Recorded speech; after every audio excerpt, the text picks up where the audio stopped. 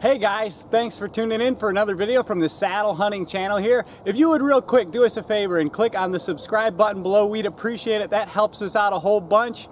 I today am bringing you a review of an Amsteel daisy chain, in this case the Tethrd VersaLinks, and looking at it in comparison with the Tethrd VersaStrap. Let me just give you a few of the specifications to get started. I've taken both of these down to their stock build without any kind of rubber or stretch cord on them. The VersaStrap comes in slightly lighter. It's 1.4 ounces, whereas the VersaLink is 1.6 ounces. But to be honest, guys, you know, that's a fifth of an ounce. Nobody's going to notice that in real world usage. So for all intents and purposes, they're the same. I am using them on my modified Hawk helium sticks with a DIY Versa button. You guys can see this Versa button here. It's made out of grade A hardware with a 1-inch fender washer. I've got a video on how to modify these Hawk helium sticks from their full 30+ inch length down to 24 inches. These modified sticks with this Amsteel come in at 2 pounds 4 ounces. So just about a third of a pound more than like beast sticks. Anyway, let me show you first how I've got these wrapped around the sticks so you can kind of see how compact they are. We'll start with the Amsteel daisy chain. I just run them around the top standoff and the bottom standoff until I run out of room. They sit really flat. They fold up nicely.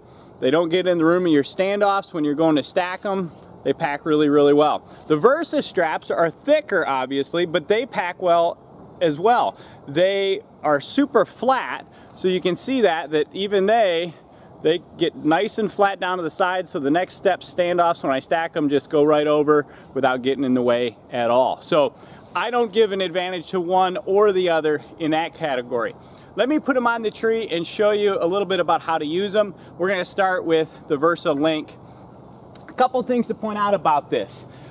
It's got about 18 inches starting off that do not have any loops. So if you're going around a really dinky tree, you might not have a loop to use and you might have to go around twice. Not that that's the end of the world. Another thing to note about these sticks, the first loop is pretty large. You can see that. I would bet that's in the neighborhood of 3 inches or so. A lot of companies will make Amsteel daisy chains where the first loop is small so that it goes over the button and stays there securely.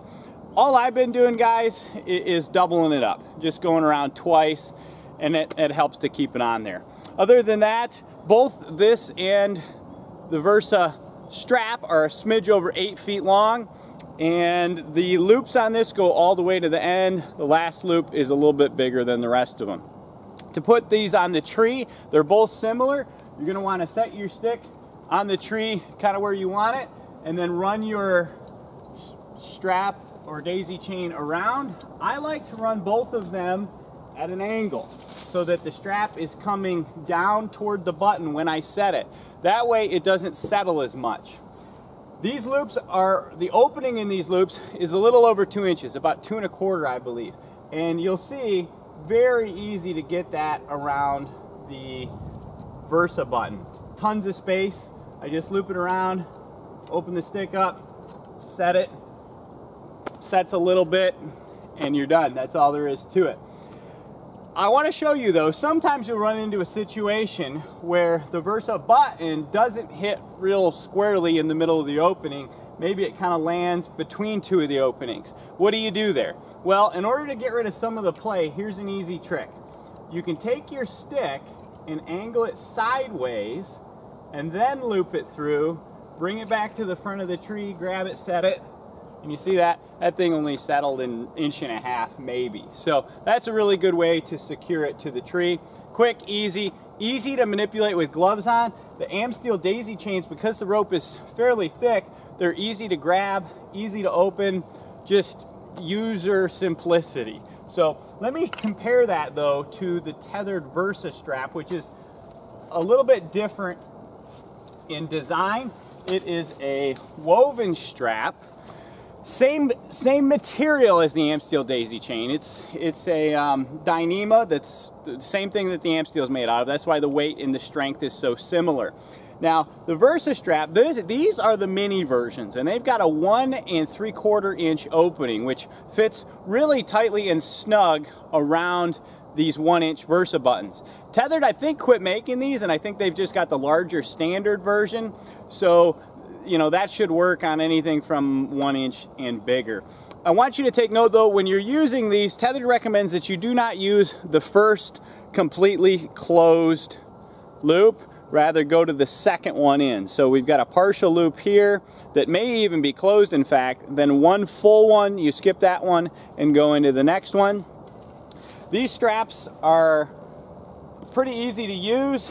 I just like to set the stick again. Make sure, the biggest thing with these is to make sure that it's running flat around the tree. Once again, on an upward angle, bring it around. And you can see here, our button's falling right in between those two. Well, we can do the same thing we did last time. Take our stick, tilt it a little bit sideways. I want you guys to notice the construction of these is two pieces woven together. So you have to separate the two pieces of webbing, which can be a little bit difficult, but you kind of want to get your fingernail in there, separate it, slide it over, bring the stick back to the tree, and then make sure it's completely over the button, and then set it. And these I found grab really, really well. They hold super securely. Fairly easy to use. I will say though, if you're hunting in cold weather and you've got gloves on, the VersaStraps are harder to manipulate than the Amsteel daisy chain. So keep that in mind. I would say that's the biggest disadvantage to the VersaStraps. The advantage, I think, of them, especially against the VersaLinks, is that they fit a little bit tighter around the button because there's extra fabric than the Amsteel daisy chain. So you got to weigh what's more important to you. To get it off, same thing. I recommend you don't try to grab it underneath and pull it over. Find where it's spread open, get your finger in there, and then loop that around. So we're gonna pop it up, find that opening, grab it, loop it around the bottom. You might have to angle it again, pull it over. Once you kind of get the technique down, they're pretty easy to use, but once again, with gloves, that gets a lot harder, and you don't want to be grabbing aluminum when it's 20 degrees outside without any gloves on. So that's a quick comparison of the VersaStrap against the Amsteel daisy chain. They're both similar products. You've got to weigh what's more important to you. Kind of it fitting tight around the button, or the strap being easy to manipulate. I hope this video has been helpful to you. We've got some more saddle reviews coming soon and some great stuff coming down the pipeline. So please like, subscribe to the channel. We appreciate your support. Thanks for tuning in.